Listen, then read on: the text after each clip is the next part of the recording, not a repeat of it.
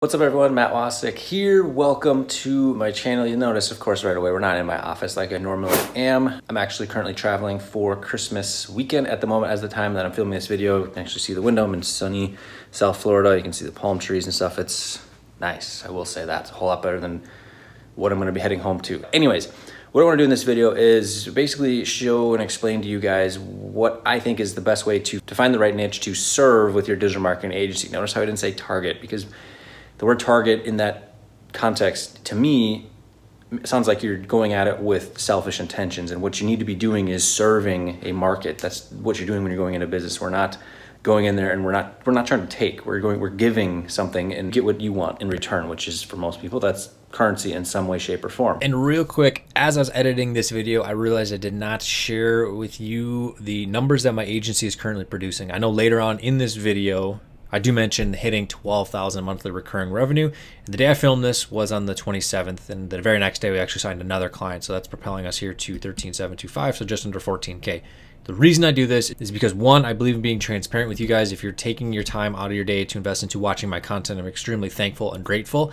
And I'm going to be honest with you guys. I'm not going to be the fake gurus who I absolutely despise because they're showing off their course sales numbers or their affiliate offer numbers or whatever it is. And then 9 times out of 10 in the videos they do on YouTube or in their ads, especially, probably even the ads you're going to see in this video, they're showing you 50K a month, 250K a month, 6 million bucks over 2.5 years, whatever it is that they're showing off.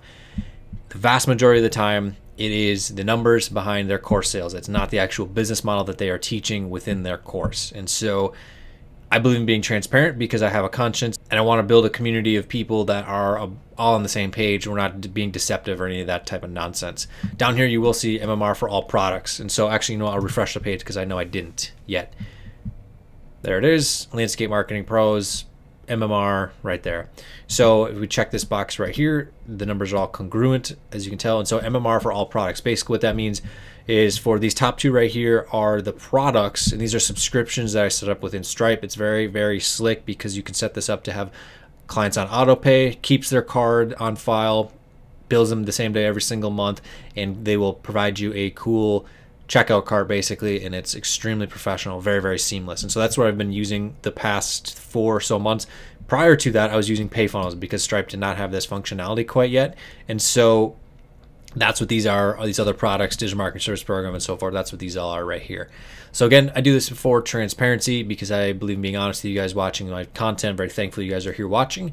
And I really hate fake gurus. So I want to show you guys the realities of what it's like to build this type of business. And I absolutely despise fake gurus because when I was trying to get this stuff started, they just showed off their course sales numbers. And that's part of what hindered my progress when I was initially getting everything going. So anyways, those are the numbers that we're doing. Let's get back to the video. And so I'm actually gonna sit down here for this. So a lot of you guys have been asking, how do I find the right niche to work in? What's the best way? All of this sort of stuff. So there, of course, are the niches that are going to be what I think are probably the best. And that's gonna be home services, specifically because of the fact that it's a very simple, scalable process to get clients results from client to client to client to client, regardless of where they're at in the United States. And so, or even Canada or Australia as well. But some of the home service niches that I think are gonna be the best is really anything that has a sale price for whatever the client sells of $5 grand or more. So if you want the short answer, it's gonna be a client that can make $5 grand or more on one particular sale, because then it's very easy. If you can get 10 of those in a year, which is very easily doable if you're doing things right with SEO or even other forms of marketing, then it's a huge ROI. You could easily charge $1,500, $2 grand a month. It's something that you could sell all day long because you're turning $1 for that client into $2. And in most instances, if you do things right, you're gonna be able to turn that into a whole lot more for them. And they're gonna be more than willing to continue paying that investment to your company in order to have those leads continue to come in. So to me, the top niches are in the home services. So these are gonna be things like custom decks. Of course, landscaping is good, but if you're getting into landscaping SEO or lawn care SEO or even tree service side of things or snow removal, you're going up against me and my agency. So I would really just advise finding a different niche because you're gonna be going up against me. And we're gonna be doing our best to outperform everyone else that is working within the green industry, specifically the companies that are at the $200K to $1 million a year mark in terms of their sales and helping them scale. So some of the other industries that I would look into would be decks, painting contractors, roofing contractors, siding, windows. There are, I mean, really just look at all the elements of a house. and things that need to be either replaced or repaired in some instances. So like remodeling is a great one because those are 10, 20, 50, $100,000 projects. And if you can get 2 of those in a year for a client, they're going to be more than thrilled to stay on board working with you. And so it really is that simple, just looking at those types of things in terms of what's good to serve, what's a good industry to actually serve, because it'd be definitely difficult in certain industries. So for example, like house cleaning or something like that, there's definitely opportunity there. But with a small ticket service, you really have to be able to push a lot of volume, and it can become a very stressful situation for you as an agency owner because of the fact that you have to produce a ton of leads in order for them to get a good return, because their services that they sell are such small ticket services. And granted, maybe their clients do stay on for a very long time. However, the fact that it's just a lower ticket sale, like for example, with fertilizing weed control in the lawn care space, that's like $400, $500 a year. And then they have to work into their margin, their product costs, their labor costs, and you figure out, okay, they actually profited X amount, whatever that may be. And yes, they may stay on for 3, 4, 5 years, but okay, that's basically the margin from that is 1 month's investment from that. So you need to at least gain them well over 20 new clients a year. And I mean, that's usually doable with the right SEO in the right area. But just be aware that working with companies that do small ticket services, it can be a little bit more difficult for them to get the ROI, and the shock factor with them getting a couple new maintenance or recurring clients that are low ticket is not as exciting for them as it is when you help a client that lands a $20, $30, $50,000 project as a result of your services.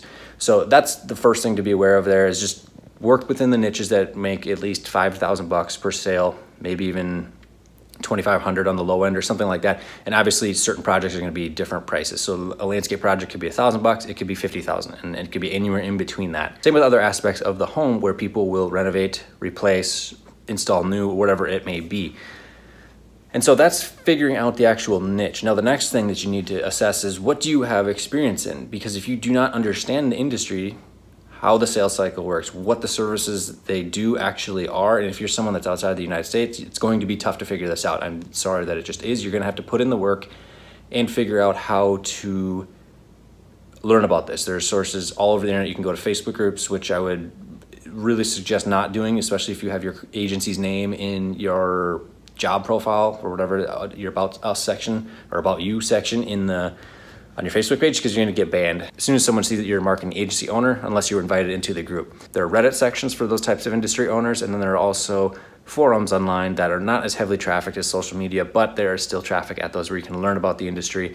Even check out YouTube videos. Some companies will vlog their content on what they do their day-to-day, or they have a little bit of details about their company. Some will even have like time-lapse videos of projects, so that way you can at least understand what goes on in their projects that they do. And that's going to be extremely helpful for those who have never been involved in a certain industry that you want to serve with your digital marketing agency. Now, if you're someone who has a few years work experience, something like that, look back at what you've had for previous jobs that were maybe in the home service industry, or maybe you worked for a dentist office or a law firm or whatever it is, and you understand the sales cycle and all that sort of stuff, and you know how to get them good results, and you could definitely take a look into working into those niches. Another one is like plastic surgery and all that other stuff like that. I don't really look into the medical industry because I don't know it very much at all.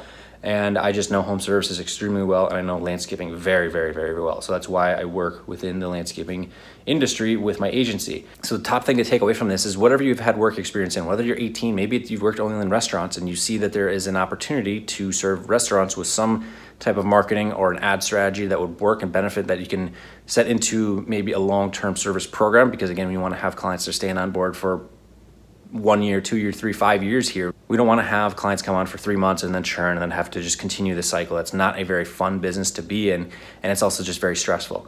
So if you're someone who's also maybe been in corporate America for 30 years or whatever it is, what I would suggest doing is looking into where you've worked previously in the past. Maybe you was in college, you were helping a moving company, and you have somewhat of an idea of kind of how the business works. There's an opportunity right there. And that's actually one of the industries that I didn't think of initially in this video, is moving companies. That's a good one. Decks, I think, is a great one, because again, those are going to be $20,000, $30,000, $50,000 for a single deck.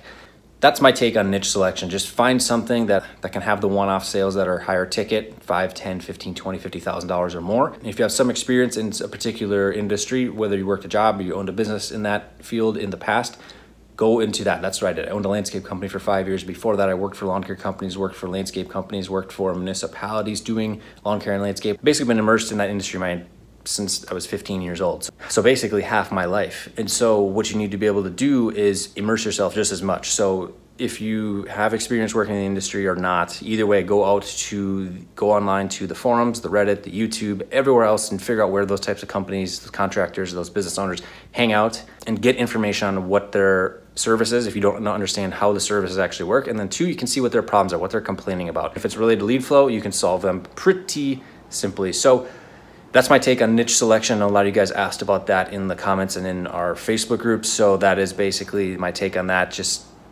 It's really that simple. Just find something. And if you got to take on clients that are outside of the industry that you are working in order to get some revenue coming in, then do it. Make sure you're focusing in on becoming the go-to agency in your particular niche that you are serving. And when you really focus in, you can get them great results, have them do testimonial videos, get them on your website, get them into ads as retargeting ads or even cold traffic. And from there, you're gonna be able to start scaling and get your business to new heights like we were able to do here recently, crossing over $12,000 in recurring monthly revenue over at my agency, Landscape Marketing Pros, as we start to close out December 2021. So with that said, if you like this video, I'd appreciate it down below, dropped a like on this video. Be sure to also go down below, subscribe, hit the bell for notifications so that way you know when all the newest content comes live here on my channel. And also be sure to follow me on Instagram. That is where I'm sharing a lot of just cool behind the scenes content and other stuff like that. That'll be the first link in the description, as well as the pinned comment beneath this video. So be sure again to subscribe, hit the bell for notifications so you know when all the newest content comes live here on the channel.